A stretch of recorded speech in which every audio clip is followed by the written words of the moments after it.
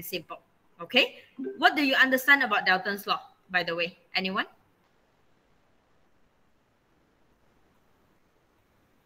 Anyone? Total pressure of the mixture pada. Alright, pertama dia kena ada mixture. Alright, dia kena ada mixture, yes. And apa yang human cakap tadi adalah the total pressure will be equals to the partial pressure of the component. So kalau dalam mixture tu ada A dengan B, bermakna partial pressure A dengan B akan sama dengan total pressure. Betul? Okay? Sebelum tu, seperti yang Human kata, we need to have a mixture. Yes, we need to have a mixture. Selain daripada mixture, what else in Dalton's law that you need to know? Apa lagi syarat dia? Non-reacting gas. Non-reacting gas. Very important. Imagine you have a beaker right now having your A and B. Non-reacting. So A adalah partial pressure A, B adalah partial pressure B, duduk dalam container yang sama. Berat A adalah berat A, berat B adalah berat B. So pelanggaran untuk A, the collision of the particle A will produce your partial pressure A. The collision of the particle B with everything in the container will produce the partial pressure B. And the partial pressure will remain the same if there is no changes. But imagine if one day in the gas is reacting. So your AB will react to form a X, let's say. Your AB akan react and form an X. Then your beaker will be having your AB and your X. Nampak? First and foremost, the partial pressure of AB will not be remain the same because A kena react dengan B, A dengan B kena berkurang baru dapat X. So bilangan dia berkurang banyak mana kita tak tahu. X bertambah banyak mana kita tak tahu. Okay, so the second condition about your Dalton's law is both of the gases, not only both, all of the gases in the mixture must be non-reacting. Dengan kata lain, bahasa Melayu dia adalah kita tak buat apa lah.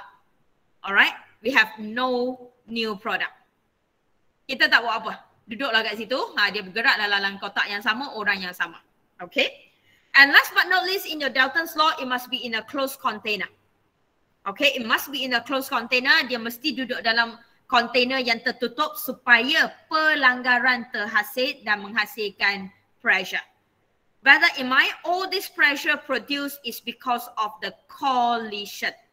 Alright, the collision is the one that will be producing pressure. Okay, and this is the formula that you will have in your Dalton's law. Total pressure will be equals to the partial pressure of everything.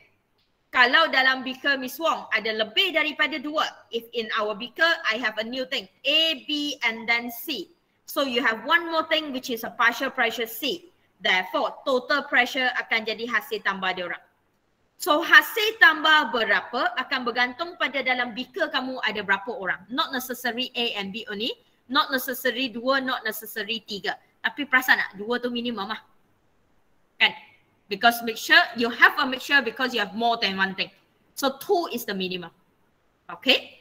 And when you use the formula, I think this formula is very easy to use. Hasil tambah weh. So unit kena sama. I mean kalau sampai sekarang pun hasil tambah tak tahu unit kena sama, hampa kena balik tadika weh, belajar 1 tambah 1 balik. Okay? Tadika sekarang tak belajar 1 tambah 1 kot. Saya tengok anak saudara saya belajar benda yang macam aku tak pernah belajar pun sama aku tadika. Very weird. Not weird as in different way. Okay? Total pressure have 2 methods to find. The first method is this one. Having all the partial pressure dengan unit yang sama, kamu tambah, kamu dapat total pressure. Anybody? Another unit pula. Another formula to calculate the total pressure. Anyone?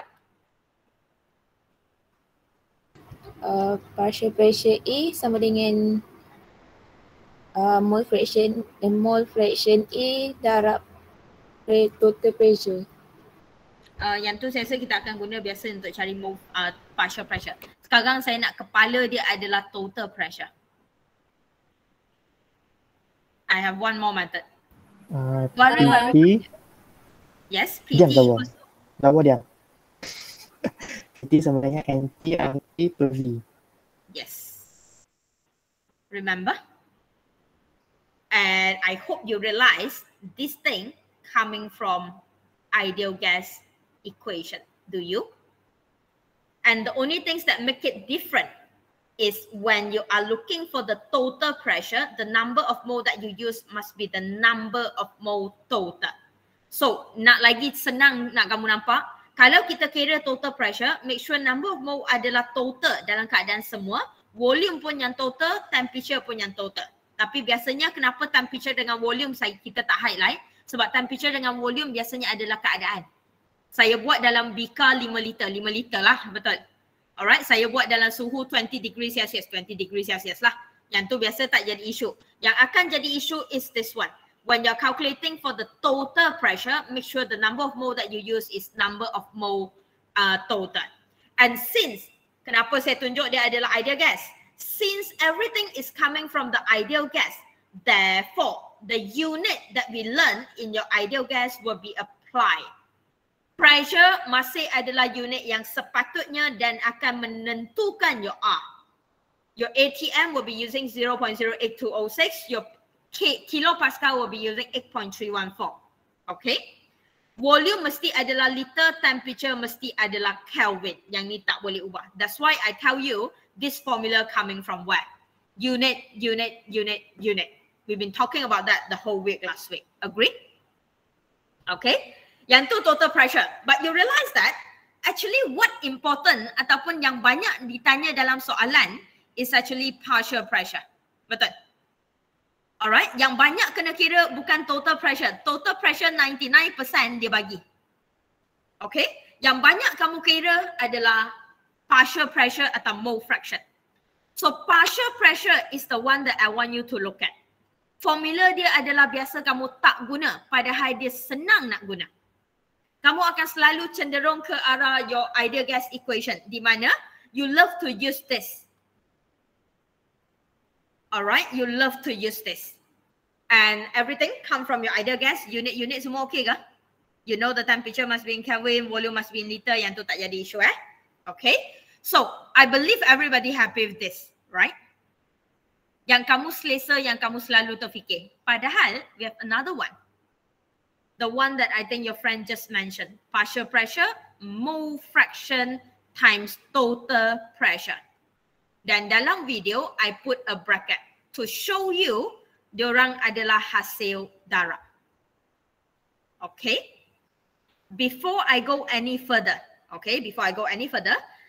they are the same thing. We are looking for the same thing. Both are calculating partial pressure. And before I go any further to describe that, just one thing, unit.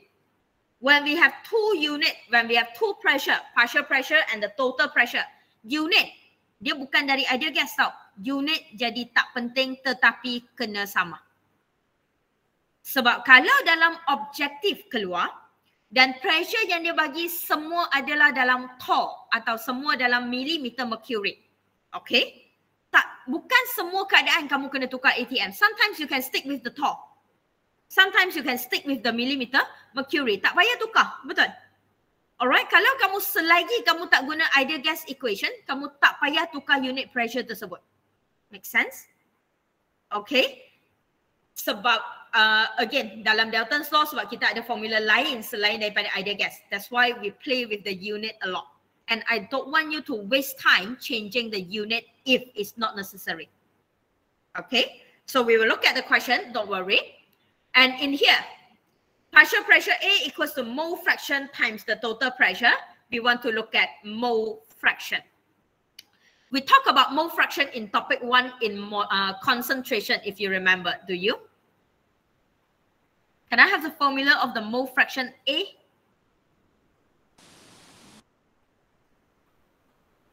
Number of mole A per number of mole total. Thank you. Setuju? Next question. Any unit?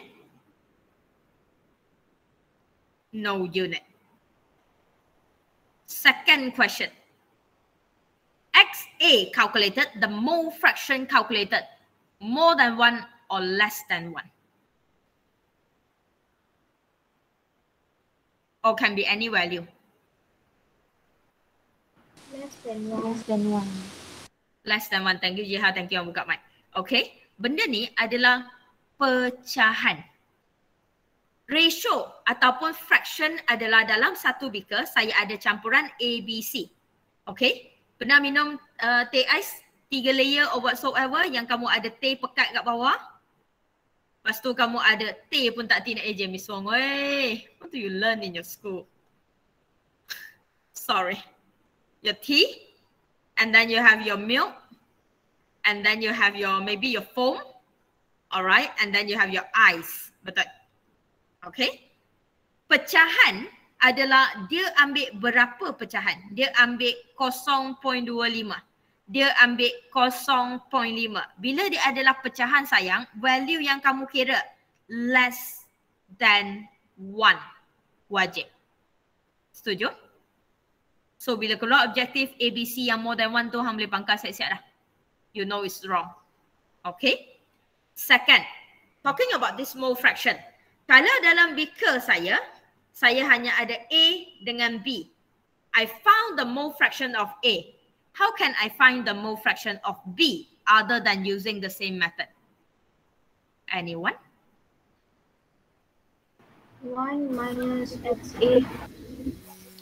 1 minus XA, Zulaika and the friend. 1 minus XA. Kenapa jadi macam tu? Untuk cari mole fraction B, kita boleh buat 1 minus XA. Agree? Yang lain? Why it becomes like that? Bear that in mind. The total of your mole fraction, total of all your mole fraction, okay, must be equals to 1. Kalau ada 3 benda, bermakna kamu ada XA tambah XB tambah XC akan sama dengan 1. Jumlah mole fraction mesti kena sama dengan 1. And of course, if you ask me, teacher, susahlah, tak tahu bila masa boleh 1 tolak. Saya nak kira cara biasa je. Number of mole B over number of mole total. Betul, tak salah. Okay, I give you more option over here in today's lesson and tomorrow lesson because I want you to open up your mind and think something different and choose the one easier. Okay, and of course, during the exam, if the easy version doesn't come into your mind, tak terfikir cara shortcut tu, tak payah fikir, buat apa yang kamu ingat. I always tell my student, tak perlu jawab laju, tak perlu jawab pendek kalau salah. Jawab yang betul. Okay, slightly longer is fine as long as it's correct. Boleh? Okay, happy with this? So mole fraction ada 3 benda yang kamu kena tengok. Satu, by using the formula of your ideal gas. Most of the time kita akan guna formula ni kalau soalan bagi temperature and volume. The problem arise adalah kadang-kadang dalam Dalton's law dia hanya guna perkataan constant temperature at a fixed volume. Dia bagi tahu volume fix tapi dia tak.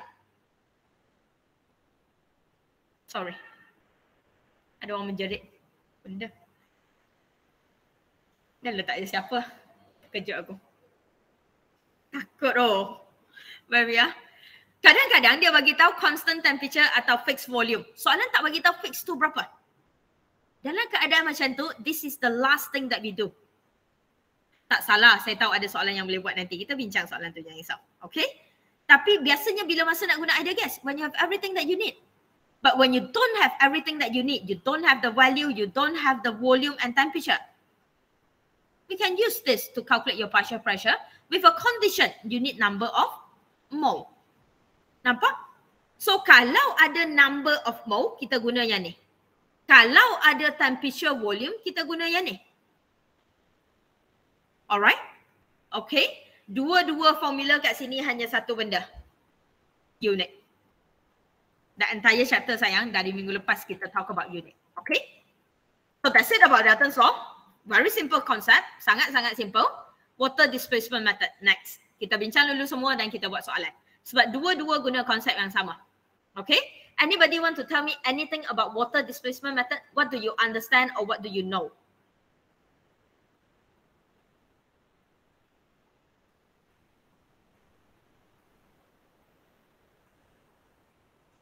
Apa yang kamu faham pasal water displacement method? What are we displacing? Gas. Gas is soluble. Alright. The water will be displaced by gas. Betul?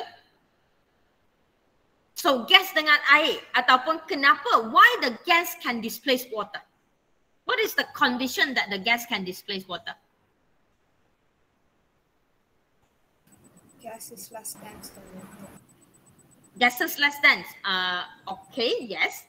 Gas less dense than solid, so that your gas will be on top of the liquid. Sorry, bukan solid, liquid.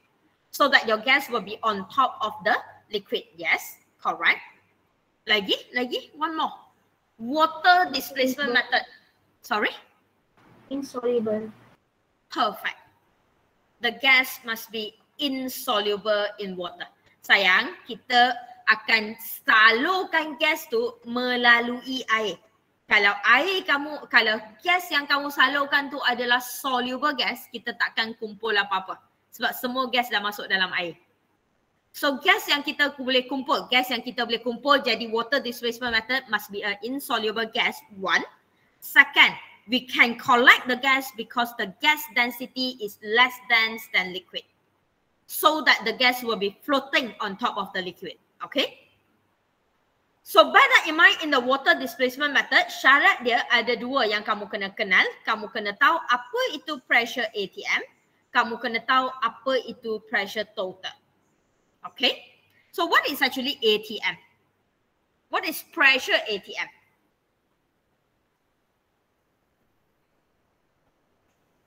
Anyone?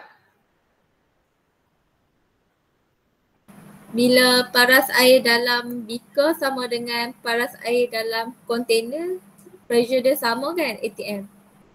Okay, tak menjawab soalan saya. Soalan saya, apa tu pressure ATM? Apa yang Zawani cakap betul? Sama ke? Atmospheric pressure. Atmospheric pressure. My question. Atmospheric pressure kat sini dengan atmospheric pressure kat Antarctic sama ke? Tak bukan saja tak payah cakap sampai kutub utara, kutub selatan, jauh sangat. Ever heard of the place called Nepal? Alright, tekanan udara dia orang rendah, betul? It's very hard to breathe if you are not used to the pressure of their air. Kamu turun-turun flight, mungkin kamu kena naik flight dan balik dah. Okay, because their air pressure is very low. Bila atmospheric pressure kamu sangat rendah, tekanan udara kat luar ni sangat rendah, udara tu tak nak masuk dalam badan kamu, dia tak nak masuk dalam lung kamu sebab kat luar pun dah rendah. Nothing is pushing in. Sebab tu bila orang panjat gunung, makin tinggi orang panjat gunung, orang lagi susah nak bernafas.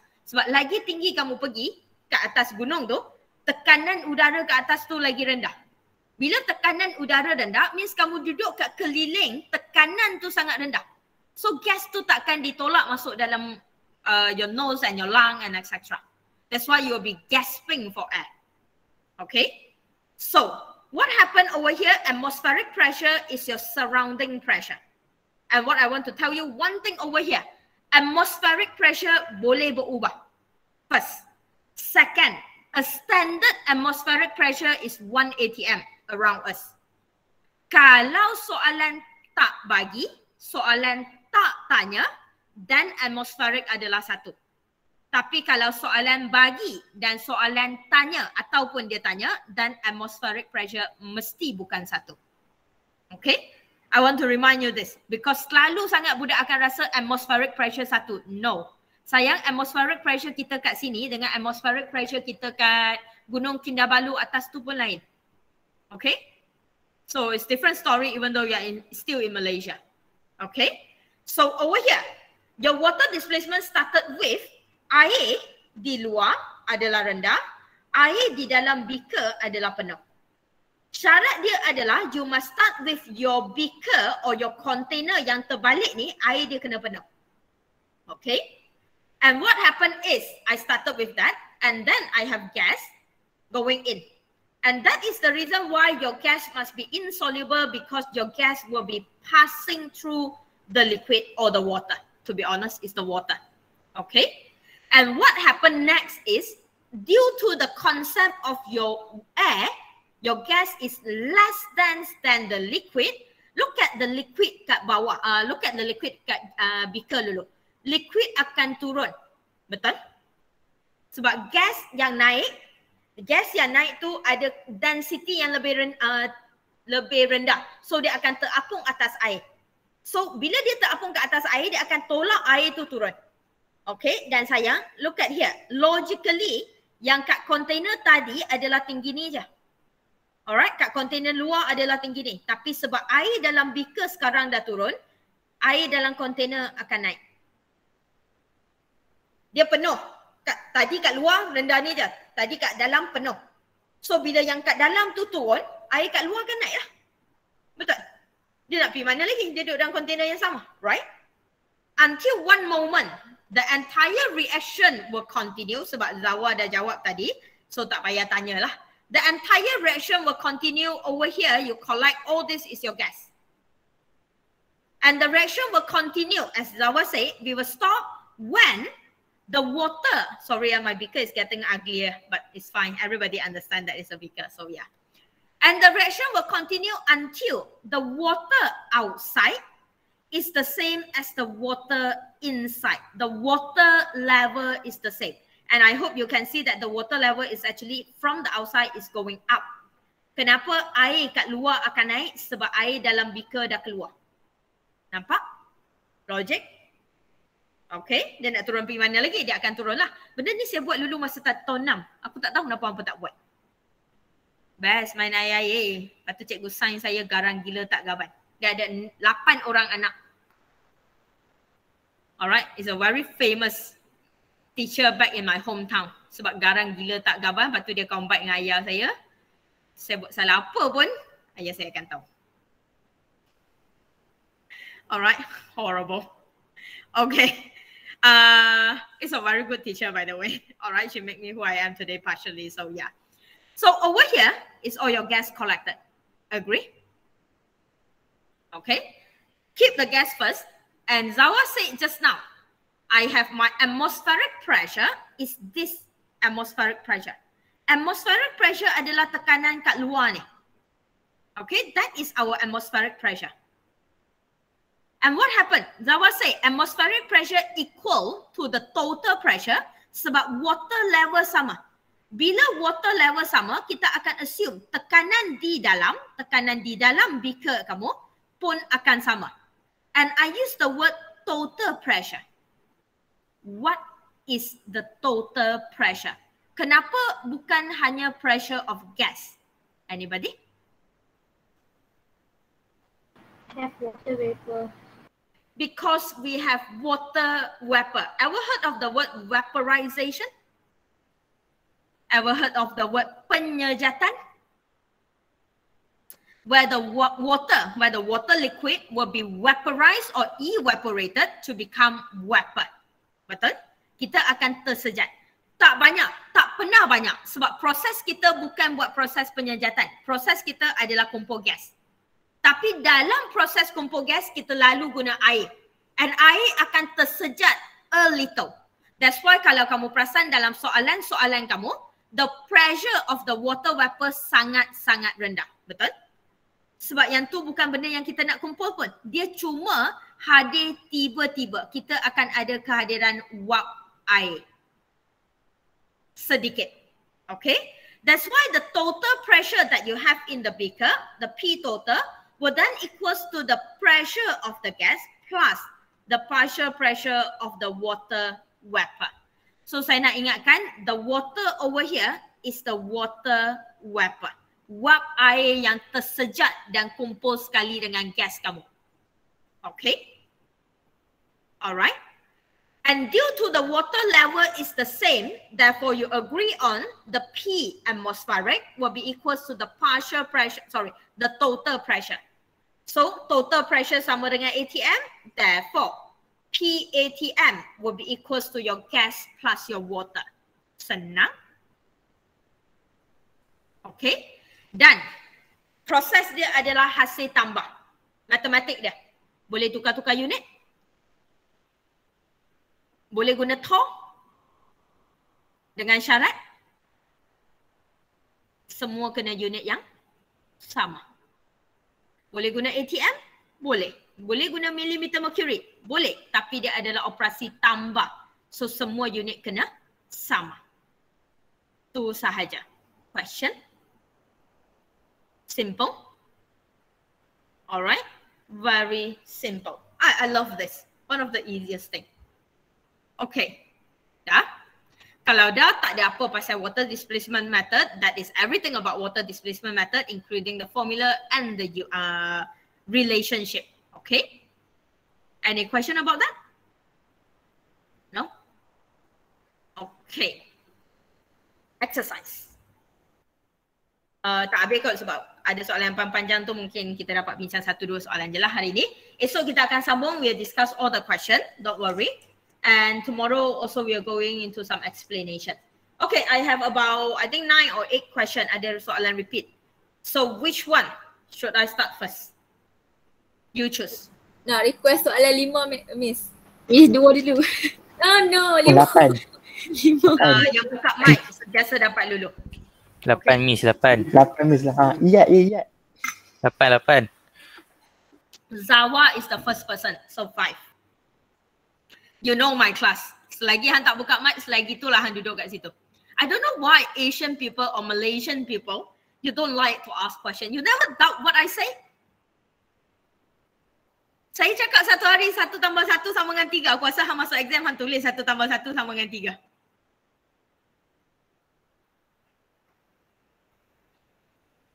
That is the biggest difference when I was back in UK and I'm doing my teaching there, when I'm doing my practical there.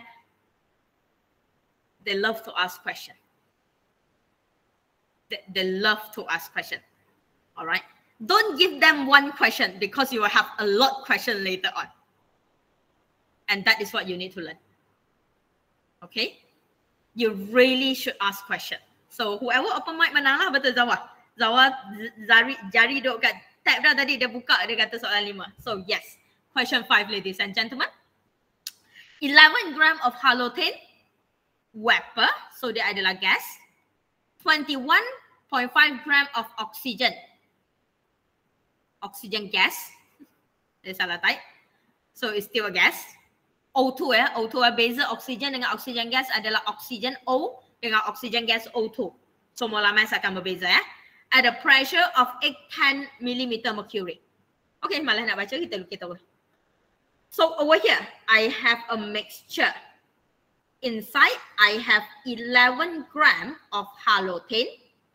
And inside also, I have 21.5 gram of oxygen gas. Soalan saya, 810 mm mercury adalah pressure siapa? Total. Total or oxygen? Total. Total. Total.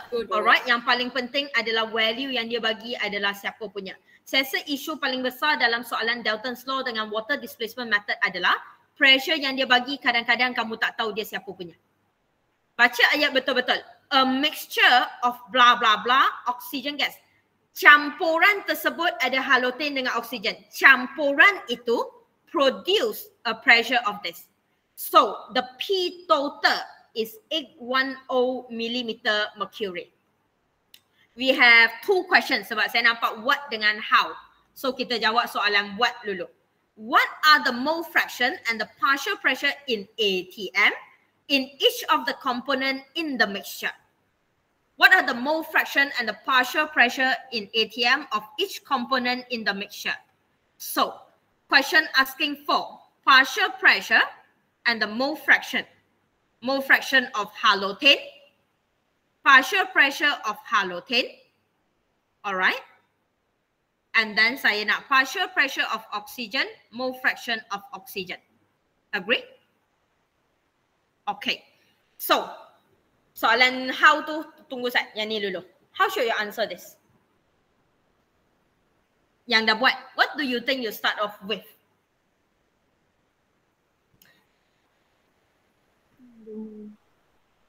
Cari mole total. Cari number of mole.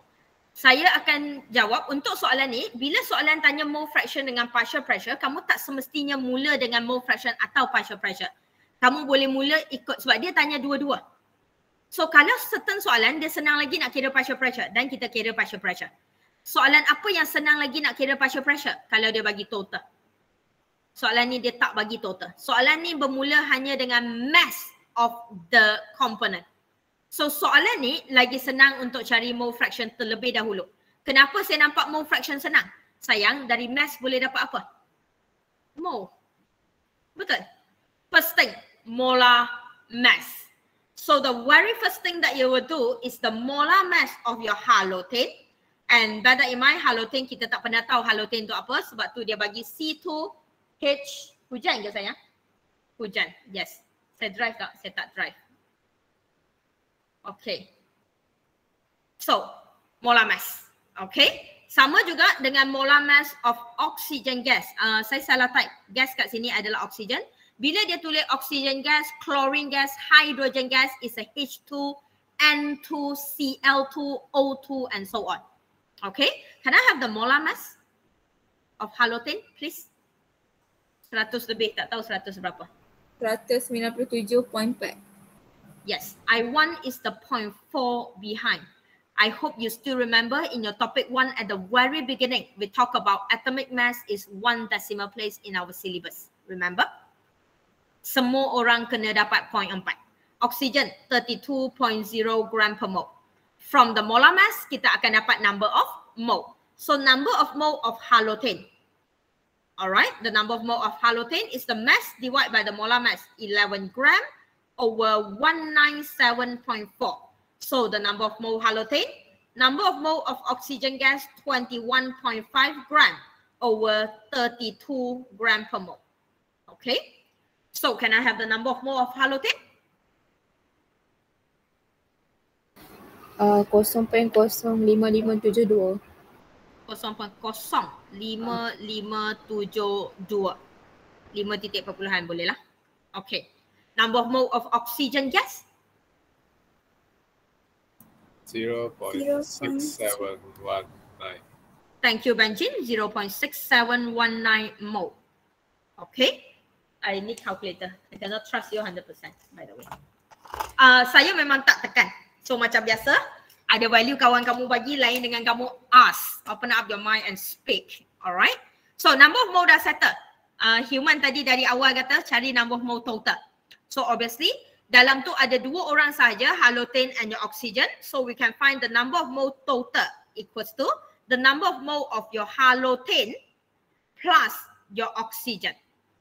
So kamu akan dapat number of mole total. Saya rasa saya tak perlu tunjuk sangat-sangat detail, tambah je lah. And over there, saya rasa kita dapat 0.7 something. Betul? 0.7276. 0. Tak dengar. 0.7276. 7276 mole. Okay. We stop at here for 1 second. Susah tak setakat ni? Benda yang kita duk buat betul. You know why I love Dalton law? Because they repeat the same thing at least twice. And you get 2 times marks of the same thing. Nampak? Dalton's law, if you ask me, susah tak? Dia tak susah, tapi dia sangat panjang. Sebab minimum kamu kena kira untuk 2 orang. Kalau mixture itu hanya ada 2 orang. So you're actually repeating. And guys, when you are repeating having a lot of values, one thing, label. You have 2 number of mole. Siapa punya number of mole? You have another number of mole. Your number of mole total. Siapa punya number of mole? Label, label, label. Okay. Next thing. Dah ada number of mole, dah ada number of mole total. Definitely our mole fraction come in first. So kira mole fraction of halothane, I think that is quite simple. Mole fraction of halothane, make sure kalau orang yang kamu nak cari adalah halothane, use the number of mole of halothane divide by the number of mole total yang kamu dah kira. Yang kamu nak ambil number of mole dia. Kalau kamu kira oksigen, ambil number of mole oksigen. So the number of mole dah ada 0.05572 daripada chicken, number of mole total daripada human kalau tak silap saya. Okay. You get the number of mole over that, you will then have the mole fraction of halogen, ada unit atau tak ada unit. No, Mimi dok geleng kepala. No, Mimi, can I have the value please? 0.0766. 0.0766, no unit. It's a fraction, ladies and gentlemen. Agree? Next, kita tanya sikit orang yang tak buka webcam dan tak tahu ada ke tak ada tu. I just want to make sure you're here. Hizam, Yeah, Miss. how can I find the mole fraction of O2 without using the same formula? Boleh guna satu tolak dengan X halogen. Use the 1 minus. Saya memang suka ajar student saya guna cara ni. Walaupun konsep yang kamu kena serap tu lebih sikit sebab kamu budak pandai. Kalau kamu masuk kat sini adalah tak tahu apa, kosong, matematik, and math semua tak ambil, dan saya ajar cara yang sama, kamu repeat je. But I believe your brain works, okay? So just get a bit more. You only have two things. Both of the mole fraction hasil tambah kena sama dengan satu. So you have one thing already. Nak dapat seorang lagi, tak payah kira bahagi-bahagi dah weh. 1 tolak 0.0766. You congak kamu dah dapat. Betul? Okay, saya congak, kita tengok betul tak? 2, 3, 4. Betul ke? Macam tak je. Mantap Miss. Mantap. Betul? Oh, betul. Okay, beres. Betul. Betul. Okay, brain doesn't work very well. It's evening already. So, you got the mole fraction. Nampak? Senang. And tambah-tambah bila final kamu objektif, I think this concept will save you a lot of time rather than tekan calculator tak berhenti. Okay, boleh? Question? Agree on that? You got the mole fraction already. Right now the question asking for the partial pressure. So let's find the partial pressure for both of them. So I started off, I believe Ramai started off with the mole fraction of halogen, betul? And I always go against you. So I start off with partial pressure of oxygen. Okay? And just to prove that you are, I am correct and you are correct too. If I'm using the partial pressure of oxygen first, then I'll be using the mole fraction of oxygen times the total pressure. Betul? Okay? Ada total pressure? Okay, my total pressure is in millimeter mercury and I did not ask for ATM. My question to you, do you find your partial pressure in ATM straight away or you find them in millimeter mercury and then you change ATM? Kamu tukar dari awal tak? Saya tukar. Dari awal. Kalau saya, my advice adalah sebab tadi bila saya ajar cara senang, kadang-kadang budak tak faham cara senang tu. Bila masa nak guna. Betul, kamu boleh masukkan millimeter mercury, dapat jawapan dalam millimeter mercury. Tak salah. Tapi untuk soalan ni dia jadi isu. Sebab soalan minta in ATM. So kalau soalan dah specify dia nak unit apa, then I think it will be easier to make your life easier and shorter adalah tukar dari awal. Siapa yang tak tukar pun tak salah. Tapi nak senang, kita tukar sekali je dari awal. So can I have the millimeter mercury in ATM?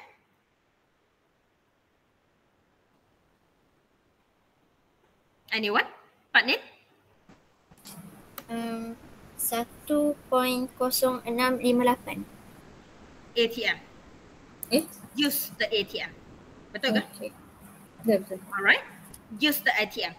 And then you put down the mole fraction yang kamu dah kira, mole fraction of oxygen yang kita dah tolak, 0.9234. The mole, the P total is the one in ATM. Kamu kira lah, saya malas. Saya nak tahu satu je. Jawapan akhir saya unit apa? Right now. ATM. ATM. Unit kamu adalah ATM because the value that you use 1.0658 is 1.0658 in ATM.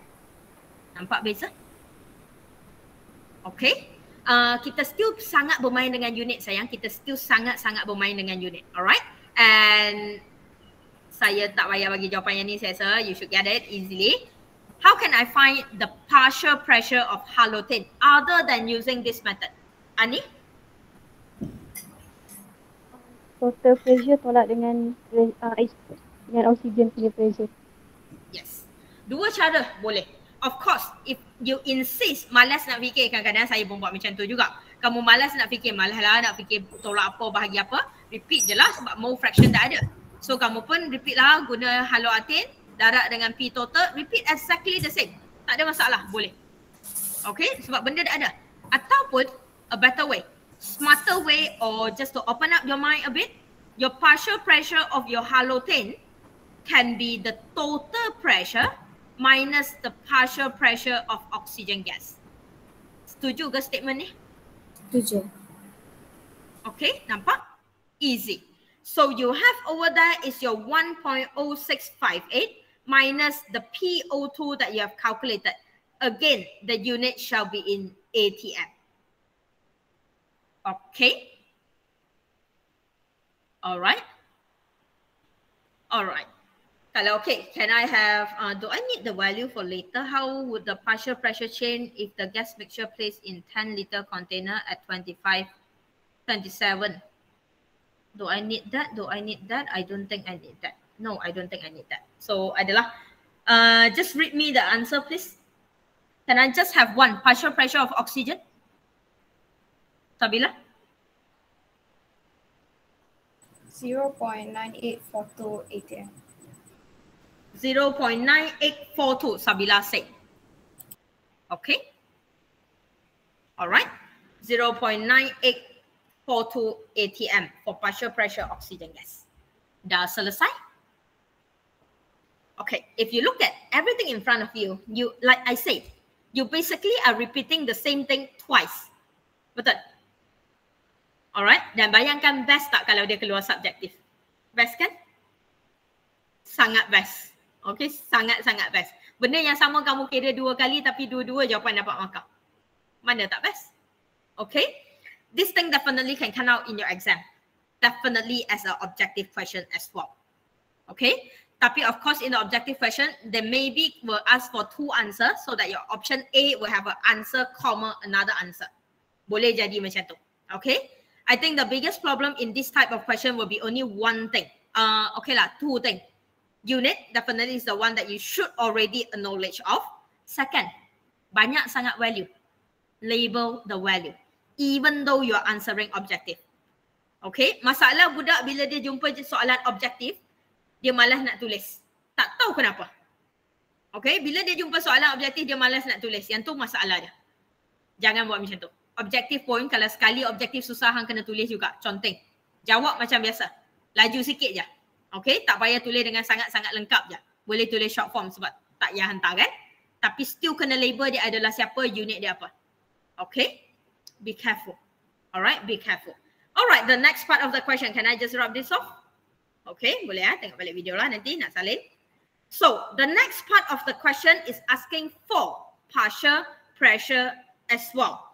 Dia minta partial pressure sekali lagi. Read the question carefully. I have the second part of the question. How would the partial pressure change? Blah, blah, blah. Blah, blah, blah. So, right now, I have another question asking for the partial pressure sekali lagi. But the partial pressure that they ask right now is at different condition. Volume 10 liter. Okay. Temperature 27 degrees Celsius. 27 degrees Celsius. Kita tanya orang lain hari ni. Tukang Kelvin. Intan Syaira, 27 degrees Celsius. How many Kelvin?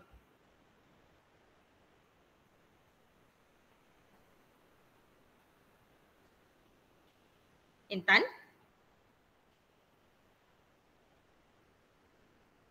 Intan tak menjawab, so orang kira sendiri lah. Okay, so I hope first thing that you can see from these 2 type of question is, satu, dia mention pasal volume and temperature.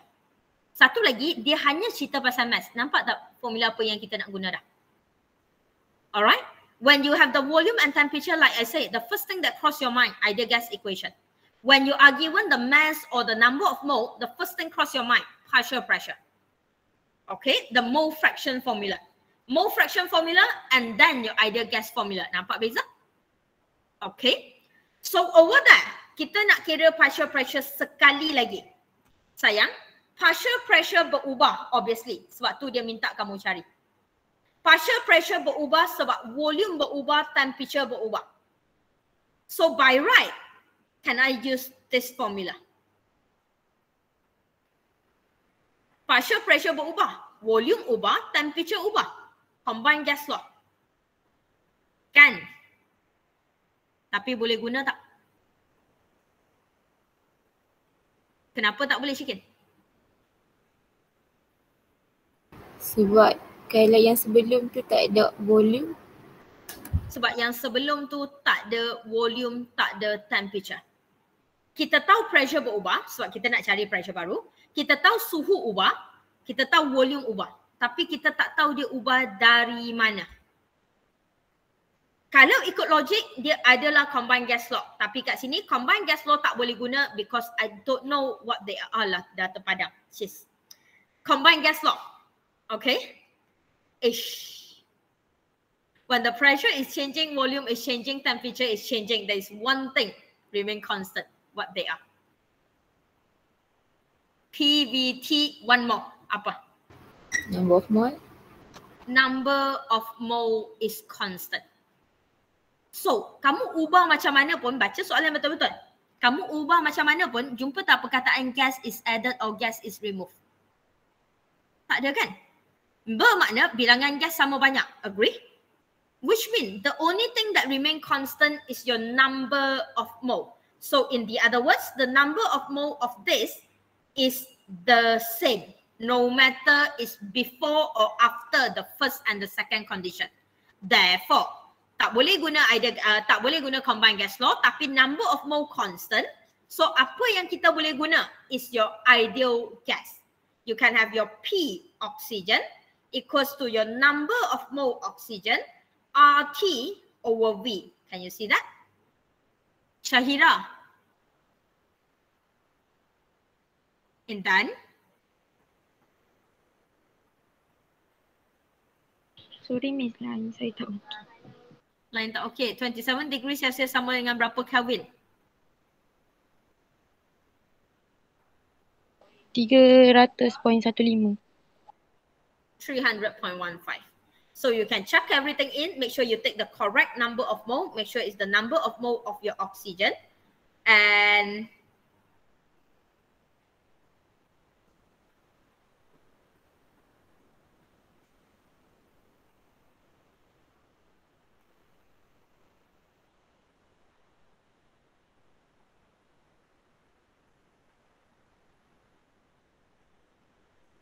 Himan gelak apa? Alah, abang ambil semua teruk sangat.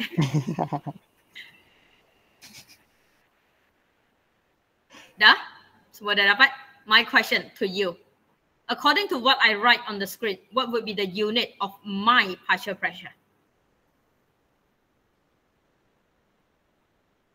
ATM. Intan say ATM. Anyone? TV? Kilopascal. Kilopascal. Can you explain why? Because the value of R is 8.314. Betul? So over here, which one is the question asking for? Why do I put in 8.314 and I find the kilopascal? Oh, obviously to trap you lah. The first thing is to remind you about the unit. The second thing, if you read the question carefully, did the question ask specifically for any unit? They only ask for ATM in the first question.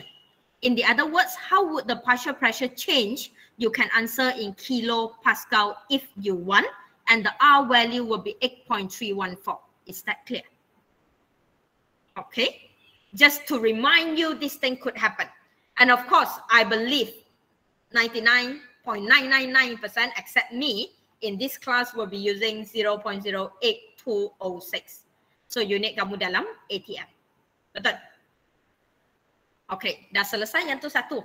Soalan saya, macam mana nak cari partial pressure kedua? Can I use P total minus PO2? My question over here is, can I use the P total to minus the PO2?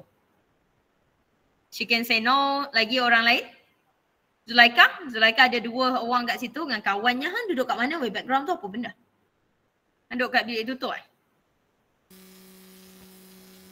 Tak, okay, come on. Can I use, to find the P halotene, can I use the P total minus PO2? Anyone? Anyone say no? Ong?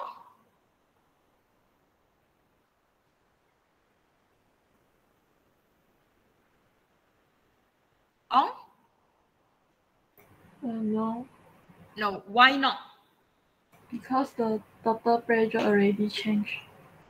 Because the total pressure is a different condition. This total pressure over here is before. It's the first part. Betul? Boleh, nak guna boleh. Tapi kena cari total pressure yang baru. Betul? Daripada cari total pressure yang baru, baik aku cari terus guna partial pressure. Betul? Daripada nak kira balik, lepas tu nak tolak balik, baik saya kira sekaligus je. Alright? Baik saya kira terus dengan your N halotene yang kamu dah ada. Alright? Guna balik exactly the same. Your RT over V the same thing. Nampak? Boleh? Alright? Am I going too fast or I'm not giving you enough? Is that okay? What I'm trying to show you in this question is berhati-hati bila keadaan dalam soalan yang kamu berubah. When you have a different condition, means you will have two sets of data. And you need to find what remain constant in that two different situation. Alright? Biasanya yang akan kekal adalah number of mole. Sebab kalau temperature berubah, pressure akan ubah. Bila volume ubah, pressure akan ubah. Volume, temperature and pressure biasanya akan ubah. Tapi yang akan kekal selagi gas tak dibuang atau gas tak ditambah, number of mole yang kekal. So number of mole, dua-dua keadaan kita boleh guna. Tapi bila suhu ubah, temperature ubah, total pressure pun akan ubah. So you cannot use the total pressure from the beginning just now. The trick of the question. Oh, by the way, it's an exam question. Definitely. Okay. Yes. Can I like find the new total pressure first and then I multiply with the mole fraction for each gas? You can find the new total pressure and then you multiply with the mole fraction. Yes. Okay. Apa yang Sabila buat? Can I just rub this off please? Okay. Apa yang Sabila buat is dia kira PV equals to nRT sekali sahaja. And then dia guna 3 konsep. Okay. Saya guna cara ni sebab cara ni untuk saya senang, kamu guna formula yang sama kamu repeat 2 kali. Apa yang Sabila buat? Tengok dia kira P total yang baru. So N total sama. RT over V. So kat sini kamu akan dapat P total. And because the number of mole is the same, so the mole fraction will be the same. So Sabila will be calculating the partial pressure of oxygen using the same mole fraction times with the new P total yang kamu kira baru tadi. So 2 jenis formula yang berbeza dah. And then I believe when you get the partial pressure already, you will use the new total pressure. Correct me if I didn't do it the way you do. So you take the new total pressure, you minus the new partial pressure. Am I right? Okay. So boleh, of course boleh. Like I say, betul, tak salah. Nampak tak cara dia? And I will try to show you as much as I can. And yang saya rasa tak membebankan bilangan solution dia. Kalau kamu nampak dan kamu akan terbuka sikit minda kamu bila dalam exam kamu nak jumpa jalan yang pendek sikit tu. Jalan yang senang sikit tu. Okay. And yes Sabila, yes. You can. But Sabila buat cara ni, Sabila akan guna 3 jenis konsep. Satu, the P total. Satu, the partial pressure mole fraction. Satu lagi, the total pressure minus the partial pressure. Kalau cara yang kita guna tadi, one way, one stone, 2 birds. Same thing, repeat. Okay, dua-dua betul. And the good news, kalau dalam subjektif, dua-dua sama banyak markah. Dan kalau dalam objektif adalah whichever come into your mind first. Dalam exam, daripada nak fikir cara pendek, sayang, buat je cara apa yang masuk dalam otak kamu hari tu. Okay? Boleh? Question? Question? Nope. Okay ke? Alright, I will just give you the new partial pressure. The partial pressure oxygen new that I get calculated is 1.6541. So dari sini kamu akan dapatlah haluatin punya. Is that right? Setuju ke? Okay. This is the new partial pressure. Okay. Question? Boleh? Nak tanya satu, Miss. Boleh, Vapor tak semestinya air lah maknanya. Vapor adalah wap. Vapor adalah wap. Okay, vapor adalah gas, bukan wap air. Vapor adalah gas. Alright, vapor adalah gas. Yes, water vapor adalah wap air. Kalau kita didihkan apa pun, kalau satu hari masuk makmal, kalau kita ada peluang, kita didihkan etanol. Saya minta lab assistant bagi etanol. Etanol will boil about 78 degrees Celsius. So if we boil ethanol, and then I put a mirror or anything, and then there is condensation. So we are producing vapor also. But the vapor that we produce is ethanol vapor. Vapor is a wap, sayang. Okay, lagi? Okay ke? Susah ke?